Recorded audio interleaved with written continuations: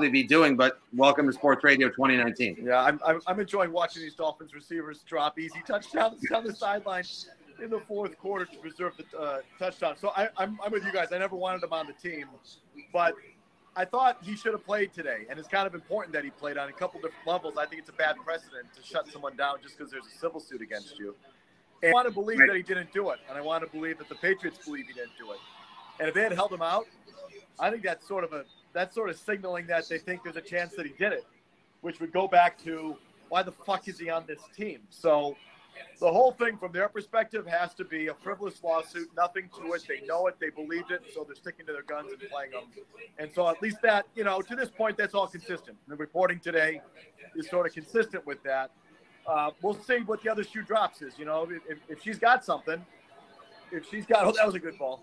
If she's got some sort of evidence, then, then it sort of blows up in their face. But, to this point, I think that's all sort of consistent. I still think he should have been on the team, but they can't believe that he had a chance to do it. Fitzpatrick looks like, since he's never actually played for the Patriots and there's only one team in the AFC he hasn't played for, he's legitimately looks like he's auditioning to finally be Stidham's backup next year. It's Rosen, not Fitzpatrick. No, it's Rosen out there now, yeah.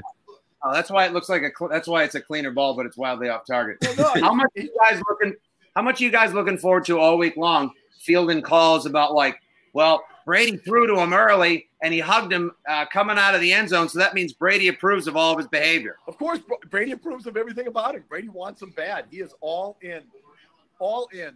So I think that's been obvious. He fucking invited him into his house. He invited him into his training center. I mean, how much more do we need to see? He loves himself, Antonio Brown.